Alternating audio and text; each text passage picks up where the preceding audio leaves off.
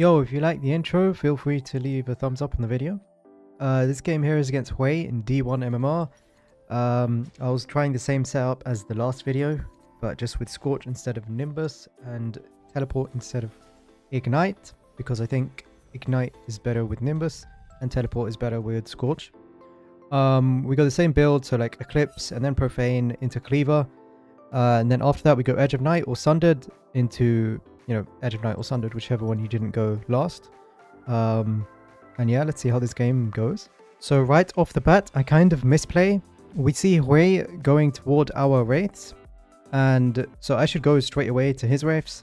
But I'm just waiting, trying to get a late ward, which is a mistake, because as I said, it's better to ward at 120 instead of 130 against ranged champions.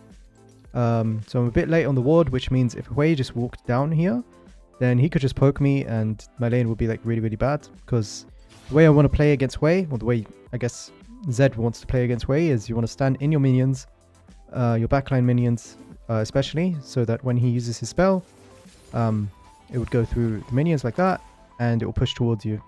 So right there I walked up on purpose instead of walking away. That's just the logic behind the first few waves.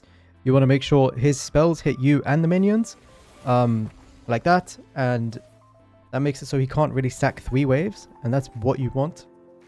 So yeah, right there. I walk away a bit here because I think he's level 2, so he might chunk me a bit too hard, and the wave is already coming into me. So once you realize that 2 waves are going to crash, then you can play more further back.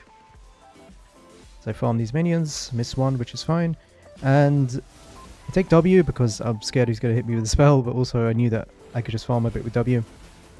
Usually it's good to go W second against ranged champions and E second against melee champions. But yeah, now he's going to get level 3, and I'll hit level 3 as well around the same time. This is pretty nice. But after first recall, you want to make it so that his spells don't hit you and the minions. So that's only a thing for the first few waves, really.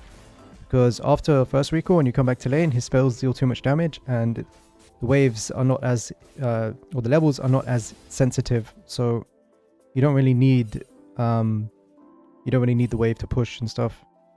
You'll have like enough damage to like trade and fight. Right here, I kind of knew he was going to roam, but it's not my issue, if that makes sense. So as a mid laner, if your jungler's trolling, just play for yourself. Right here, Hwei misses the 3 minions there. So I'm ahead in XP. I'm thinking to go all in on this minion here because I know I get level 4. Level the Qs right before I throw them as I go in. Now I'm trading heavily with Conqueror. And then I know I have Flash and E to get my W cooldown a bit lower. So I Flash E auto attack. He flashes and I W right in time to kill him. So that's kind of the Z buffs with the E cooldown, reducing your W by 3 seconds coming through. Clutch right there. We kill him and we get the shove and recall. So that's how the early game went in this one. I got kind of lucky that Hwei roamed, I guess, because he missed XP and then he actually fought me on the level 3 to level 4, which is a very good power spike that you can fight champions on if you hit level 4 first. So I teleport back to lane. I see my Bel'Veth is going for the invade, which is fine. I'm about to hit level 5 first, so I kind of want to fight a bit. I still don't know what Hwei really does though, except his spear. But he uses a spell there, so I'm like, okay, well, I'm level 5, so it's WEQ. Then I see Jarvan, and I'm like, oh no. I accidentally walk under tower to E him to get my W lower cooldown, which I think was a mistake, because it made me really scared. If that tower shot didn't go through, I could maybe kill people.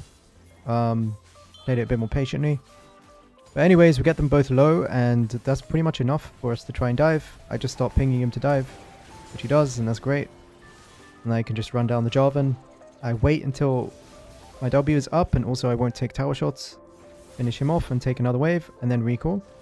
Because that wave there just died pretty fast. And yeah, we take it. It's pretty good. I get my pickaxe on the recall if I hit all the CS. Which I do, just about. Not too shabby. So something you want to do when you're really far ahead is you don't want to push the waves. You want to just last hit the minions and use the time and space from that and the control of the lane to poke the enemy. So right there I just kill some minions and I go in, just go all in, hit the cannon as well because I was like, wait a second. And yeah, and then I Q him, ult him.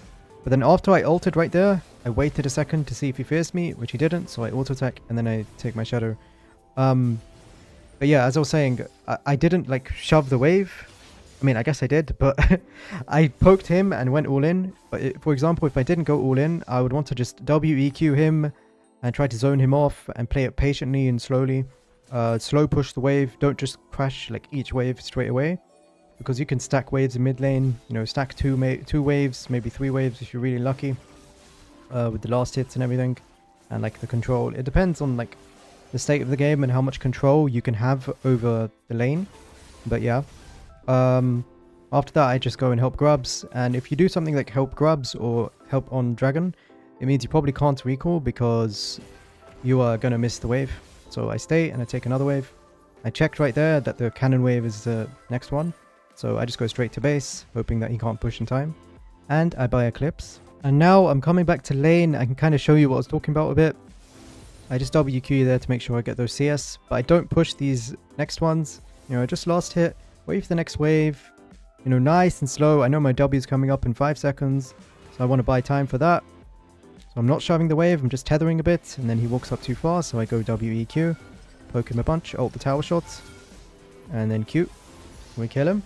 But right there, you can see I'm not just like shoving the wave or trying to shove the wave and, you know, stuff like that. I'm just trying to control as much as I can and buy time for my spells so that I can kill him or poke him and then kill him. Right now I'm just really fed, that's why I go all in straight away and just kill him.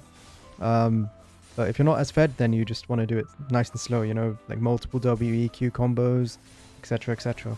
And now as I'm walking back to lane, I'm thinking I can maybe just kill him again. So yeah, this video is kind of just a repeat of me running in and killing Hwei. But I get hit by his spell because I don't really know properly where to stand, which is pretty bad by me. And it slowed me a bit, so he gets away with 1 HP, I missed the Qs and all that good stuff. It's okay, just throw a thumbs up emote, and then walk back to the minions and push. All good. So now, as I'm pushing the next wave, something you can do is you can F key, or I guess just pan the camera to where your jungler is, if they're doing dragon or grubs, and you can see if there's a plant, or if anyone's in the river really. So I did that right there, and I knew the plant was there. I want to get the plants because I'm a shutdown, and I don't want to die, and I don't want to recall. So we just get that to get as healthy as possible. And now I'm thinking, well, we could go bot, but I would rather go for Hwei on this next wave because he might think that I recalled. So we just wait right here. And then we walk up, jump on him with WEQ. Or W auto attack, Q, E, all that good stuff. He gets away with 1 HP because I was like holding my ult, which is fine. And I'm thinking I can get the tower now, or like some platings. Then Jarvan shows up. I'm pretty sure I can kill him, so I WE. And then I Q. Take the W, auto E. I was actually kind of scared because I missed the first WE, so I kind of knew that I needed to hit that, otherwise it would have been pretty close, which it really was. But we get the freebie, not too shabby. As I recall, I make a kind of greedy mistake. So I just buy items, and usually I always hold my teleport after minute 10, so I think this is actually a mistake. I should just drop the wave. It's very, very greedy to just TP and get the wave. Because if I keep TP, then I can TP to bot lane, and it looks like Jarvan is bot side as well. So a fight bot will probably happen within like the next minute or so. And if I have TP, it will be like really, really easy for me because then I can get the waves mid. And I can TP for the double, I guess, advantage if I push and I TP. But yeah, I'm thinking, oh well, I kind of made a mistake, but it's fine, whatever. We walk mid, I force him away a bit. I don't want to dive because I know he's gonna fear me. I might die on the tower. I have a shutdown, so I don't want to do that. And my bot lane does fight against Jarvan, so that's what I was saying. I was like, well, I really wish I had TP now, but it's fine. We have a cannon wave, so it's good not to roam on cannon waves regardless. We shove that in, and then we go straight to bot lane. I'm thinking I can probably kill them because I'm really fed and I have ult, and they're pretty low. I use my W straight away because I just want to gap close as much as possible. And then they just go fully in. So I'm thinking about how to open here. I want to open with W and then use E before I ult so I can get more time to ult like that. So I E twice, and then when I ulted, my W is back up again and I W and just kill them all. Looked pretty cool. Nice little triple kill for me. And after that I shove a few more waves, get my item. I'm thinking I'm going to go mid now. But Kog'Maw opts to stay mid, so I'm like, well, that's kind of annoying, but it's okay. I can probably kill their bot lane. since my ult is coming up in 10 seconds. I watch my top laner die, which is fine.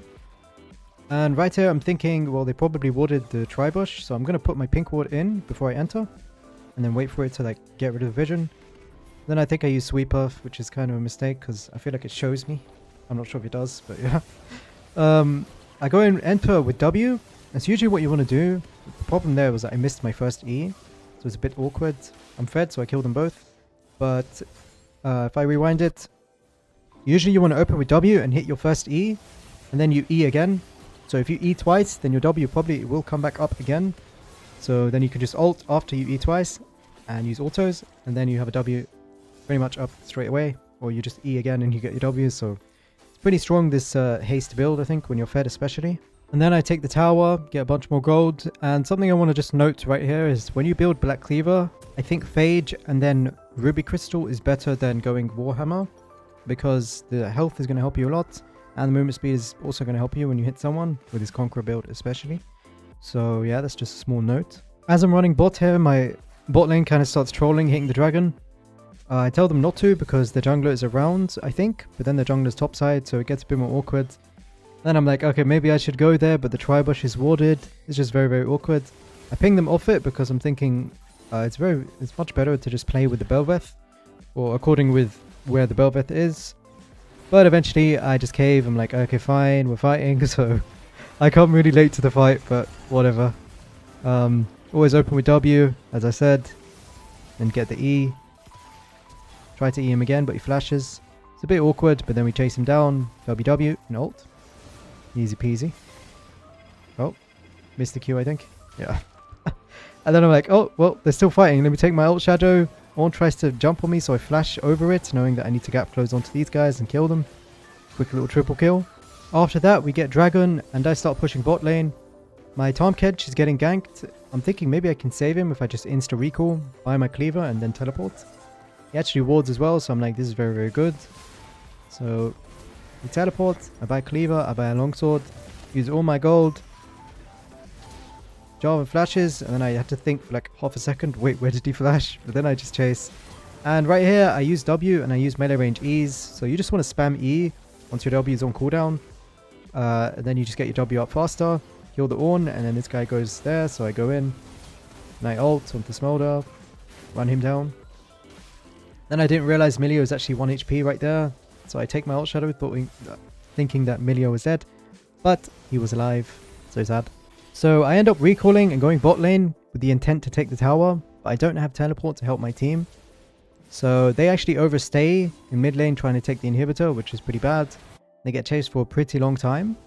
I'm thinking, well, this is completely fine. I'm not going to panic. I'm just going to go for the tier 2 tower, make sure I get the 700 gold from this, and then just keep pushing.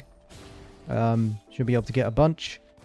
And right here I can show you a combo to use on Hwei. So I just W onto the wave. Take the W ult and then Q straight away, knowing that he's going to fear me anyways.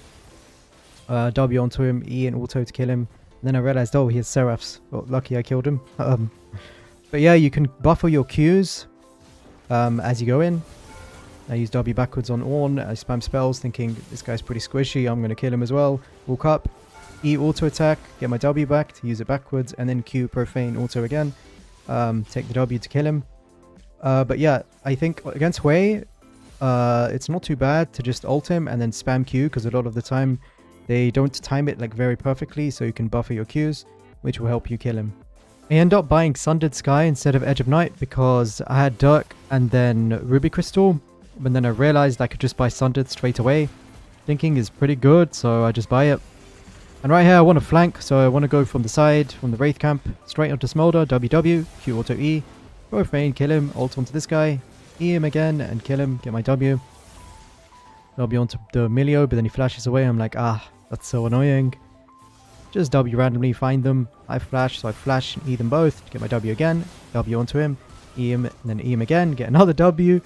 You know, so it's just W, E, and then Q, and if you hit your Qs, your energy gets refunded, so it's pretty OP, kind of, if you're ahead, because this is like really oppressive.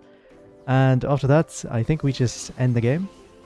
So I hit the towers, W onto him again, E him once, and my W is already coming back up. And right now we're just going to play with them on the fountain.